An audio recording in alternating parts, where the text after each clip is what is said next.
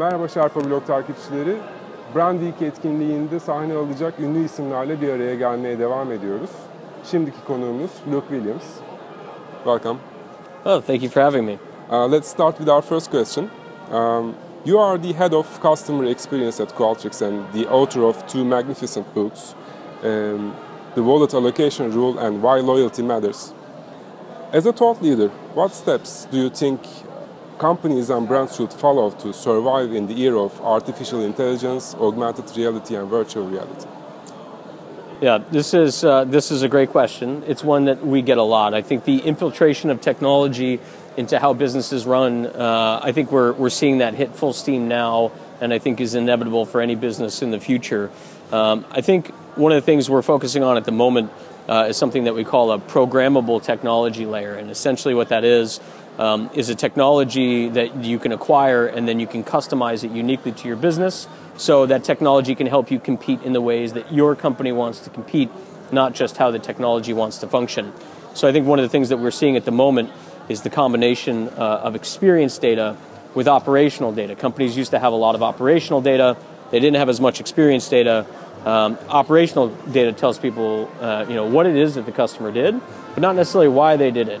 So now we're starting to see those two things come together.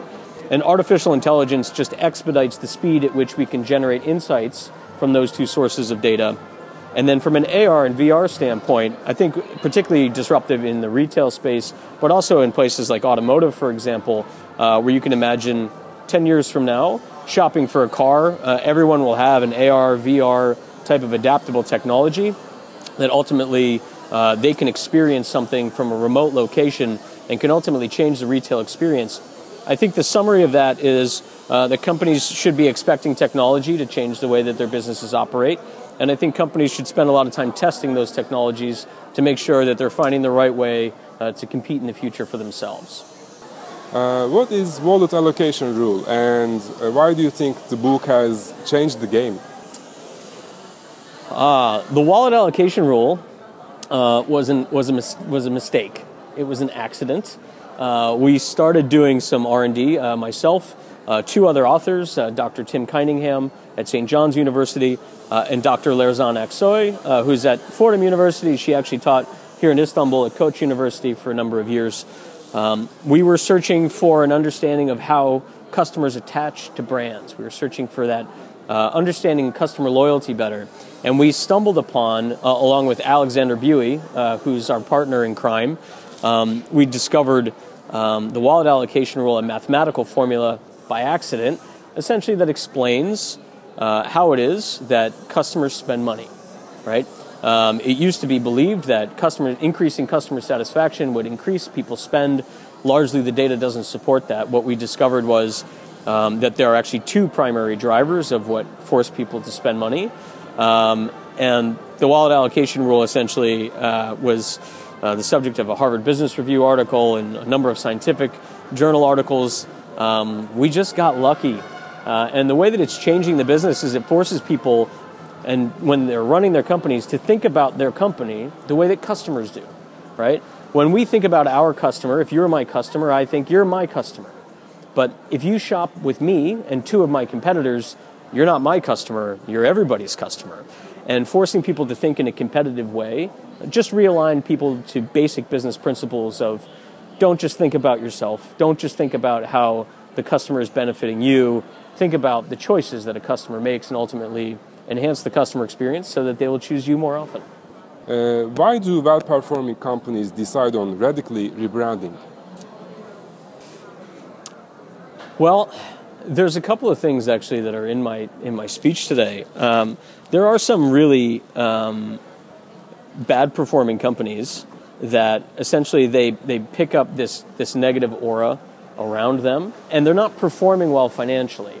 And typically when customers are unhappy and the customer or the brand is performing poorly, rebranding is an opportunity to reset the customer mindset, right? To separate the customer's attachment to a symbol from the bad experiences that they've had. Now, that being said, there's a number of companies that do extraordinarily well, that deliver poorly on customer experience. We see this, the best customer experiences are often from the smallest brands. right? A niche brand, your local neighborhood store that understands its local demographic extraordinarily well, but doesn't know necessarily how to scale that business. There's a paradox there where the larger that you get, the actually less satisfied your customers can become. So it's essential to be listening to your customers at all times to inform how it is that we make decisions about the products we offer, the customer experience that we want to deliver, and how we're making sure to hire the right employees so that we're delivering on these brand promises. Because if you don't, you'll be in a very bad situation where rebranding or bankruptcy may be your only two options. Your speech today will be about 5 customer experience myths that kill brands. Can you tell us a bit about your session? What kind of impact do you expect to leave on the audience today? Well, let's be honest, I'm a researcher, right? So I will come and I will present facts and figures from scientific data, and how people receive that. You hope they receive it well. We'll ask them to be open-minded.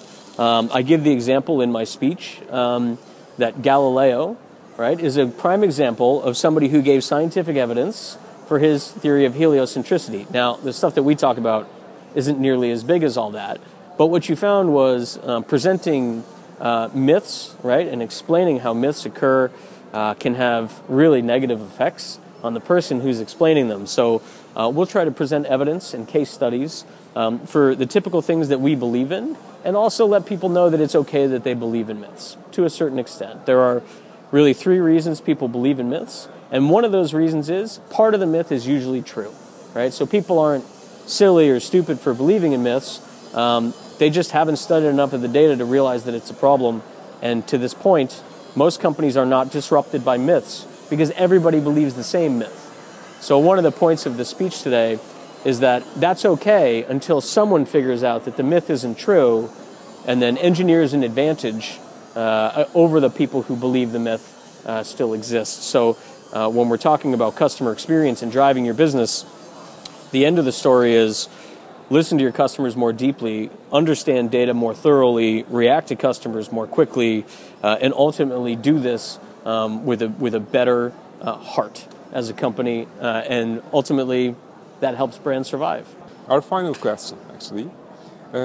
What would be the one and only suggestion that you would make from where you see our future to the young professionals who aim to make difference, create some change in the fields of design, software, and technology? In those fields, I think there's 2 sides of the world. There's going to be the very hardcore operational business side, right? People who have finance degrees or operational management degrees. People going into the creative agencies don't typically have those kinds of backgrounds. They tend to see the world in a different way. And I think the advice that I would give to both parties is to make sure that you understand the others completely, right? Just because you're in the creative side doesn't mean you can't or shouldn't understand how a business runs. That's absolutely essential to delivering the best value back to the business.